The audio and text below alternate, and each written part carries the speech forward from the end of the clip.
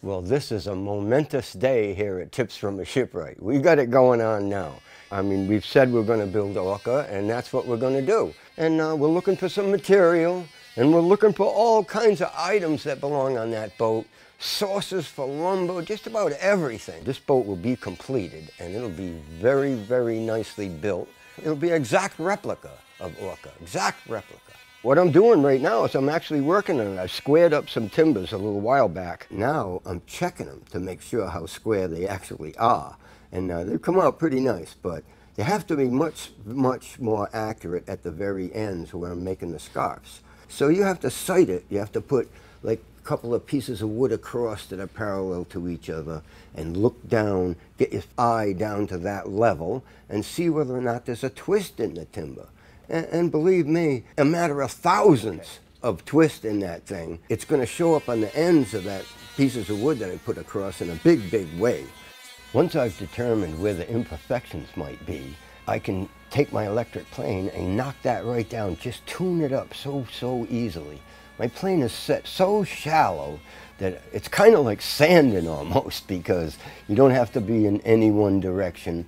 And like I've always said, I use the thing quite a bit different than most people do. You know, it might be perfect on one end, but not in the center of the timber. So, you know, you move the other piece down and move the other piece down and check the whole thing. Now here's a trick that you might have seen me do before. I'm going to use my level, the aluminum part of it, and I'm going to put a whole bunch of lead on there for my pencil, and then flip it over and, you know, rub the timber with it. And what it does is, it shows you exactly where all the high spots are. It's just another extension of trying to get it even better and better. That's what it is. But this is one nice piece of wood to make a keel out of. It's not real broad like sailboat keels are, but it's a parallel timber. It's the same dimension across as it is up and down, and it's quarter sawn. That's what I did at the mill, was to get it to look like that, with the annual rings in one direction and the same direction on the other end, because if you don't, when it shrinks or swells, it becomes what you made square into a rhombus. You know, so these timbers and stuff like this are alive actually. They move, they swell, they contract, they set, bend, twist, everything. You know, but this piece of wood right here, I doubt that it'll be doing anything like that. Now that I've got the top of it straightened out, I'm going to check and see how far out the sides are. You know, and it's not very much, but I'm going to actually take care of that too. I'll get another one in here. This one's very good right here. So, you know, what I'm going to do is turn it down 90 degrees and work on it some more. Nice. Using a framing square like this, you have to be mighty careful, because if you don't place the square nice and straight across or square to the edges, it'll be off when you're trying to look at the vertical side, because you can swing the vertical side one way and it'll touch the timber, and swing it the other way and it'll be away from the timber. If you have it perfectly straight across, it gives you an idea. But up here, it needs a little bit more on this side, right here. Needs it there and here.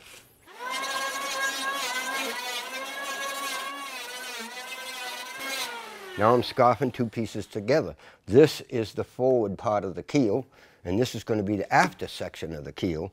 They're spliced together with this kind of a nice long splice here. It's 3 feet long. The ends are 1.25 inches and 1.25 inches here. And it's undercut so that the ends don't pop up. You know, I've cut it a little bit different way than most people would, I'm sure of that. You know, it was so that I wouldn't cut past the line or cut the line away, because if I did that, I wouldn't know exactly where I'm at. So basically what I've done, I cut this with an 8-inch circular saw with a 10-inch blade, because it's 6 inches across, and no circular saw that I've got is going to cut 6 inches. So I cut in 3 inches from each side, and I want them to match. And I think that's pretty much impossible, because basically what would happen, you'd get one cut a little low and one cut a little bit high, and you know, you wouldn't be able to repair it. So basically what I've done is I cut it up this way on a 2-degree angle and up this way on a 2-degree angle. And now the center is high, so I can knock that down no problem at all without affecting the line a single bit. Now right in here, I can't get to with a circular saw, from each side. It kind of leaves like a shape like this from one side to the other side. I have to finish that up with a handsaw. This cut I can make with a circular saw, no problem at all. And one of the things about this cut is that it's not 90 degrees to this plane. It's cut back under there. So when I put the next piece, it's kind of trapped under there. You know, no matter how I bolt it down, I don't want this even moving just the tiniest bit. So I'm going to put screws in the next piece to hold this very end down.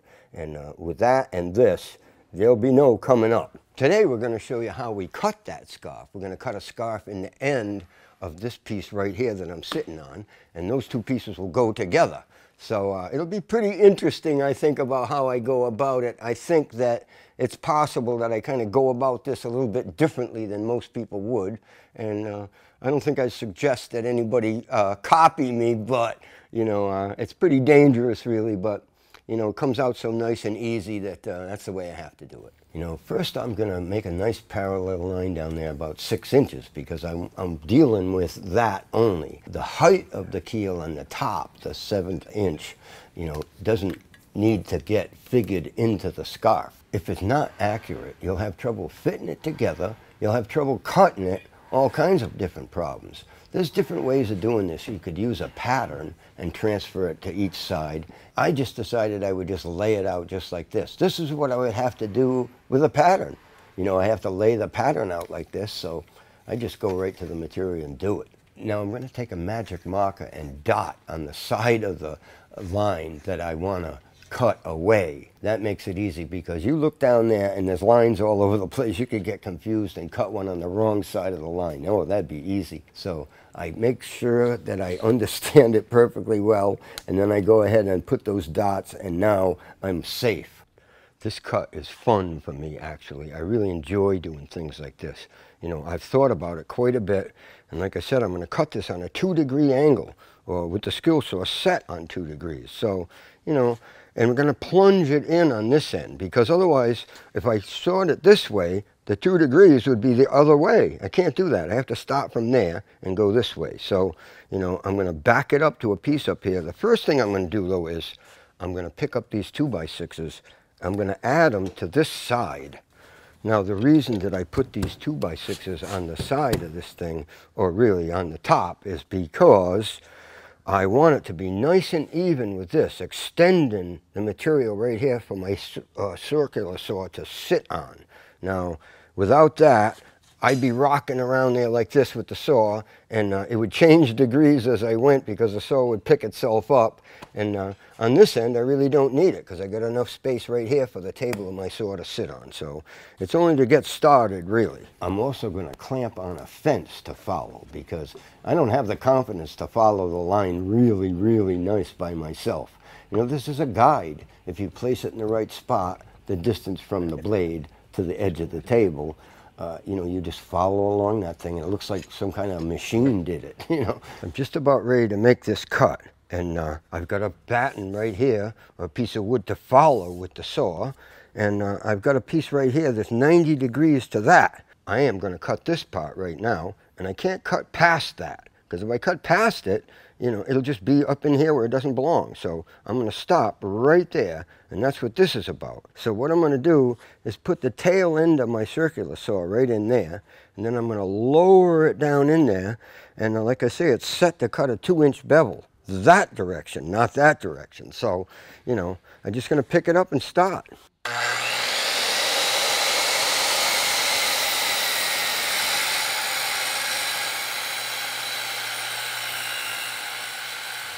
This cut is going to be serious business right here. Geometrically, that first dive in there is basically not supposed to be accurate because you're binding the blade a little bit. Until you get pushing it ahead, then it straightens that out. But we're talking a matter of thousandths there. Look at the dust coming off of this thing.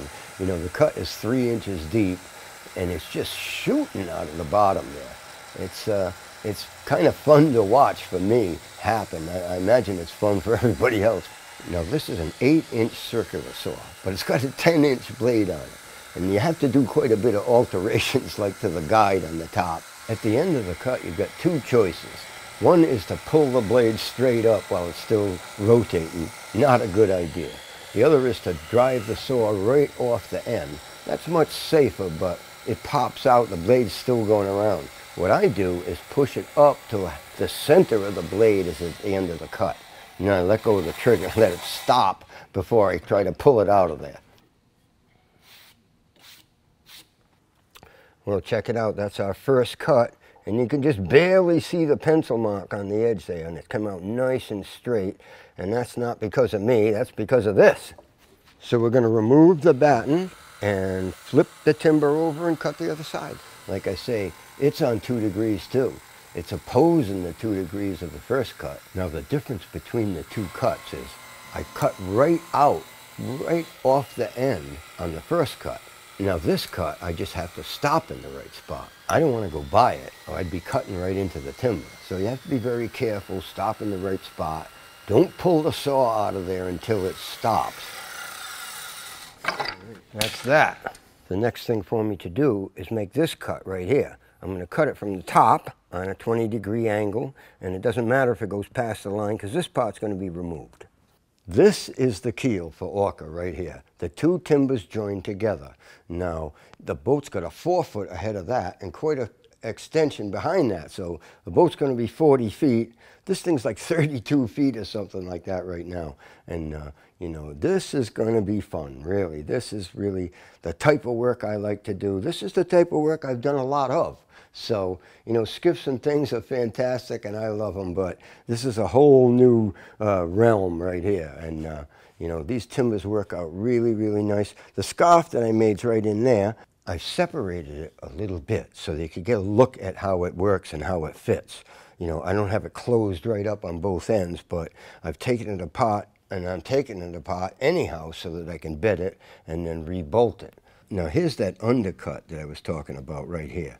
You know, it's tilted back like that, so when I slam it up tight, this piece is stuck underneath this piece. That's what stops the end from rising up and down.